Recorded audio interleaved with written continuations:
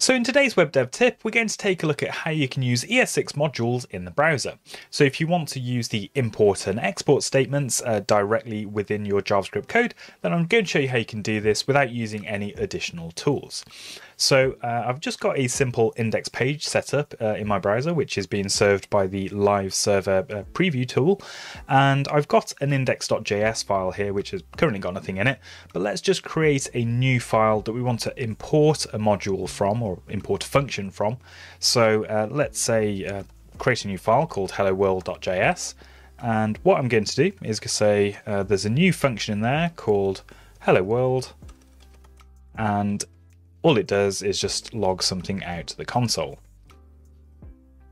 So if I want to use this outside of this particular file or module, if you will, then I need to export it. So what that looks like with ES6 modules is we use the export keyword, and then in curly braces, we just put all of the names of the functions or properties that we want to export from this particular file. So in this case, it's just going to be that hello world function.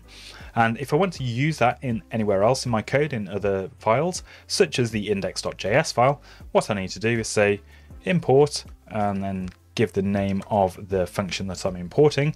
So hello world from hello world, and we need to put .js on the end of it. So if I then want to run that inside of the index.js file, I can just call the function that we created in the other module. So if we save that and then go into our index.html file, we can add a reference to the index.js file, which theoretically should run that code, and we should see hello world in the console. So if I just do that now by adding a script tag, and the source of that will be just index.js. So when I save that, you can see we get some errors in the console. So just ignore this one about the runtime.last error. That's related to another plugin. But you can see here we've got an error saying that we can't use the import statement outside a module. And that's because we need to tell the browser that we're using JavaScript modules so that it kind of is expecting the import and export statements. So that's pretty simple to do.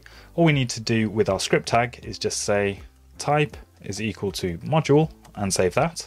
And if I just scroll down to the output here in the console, you can see now we're getting that hello world being logged out to the console, which is coming from the helloworld.js file. So that's pretty much all there is to it. If you want to use ES6 modules in the browser, you just need to make sure that anything that's using the import and export statements have the script tag type set to module. And that will just let the browser know that to expect the import and export statements and to follow the paths to import those files from the modules. So there you go, that's it for today's tip. Make sure you stay tuned for more web dev tips.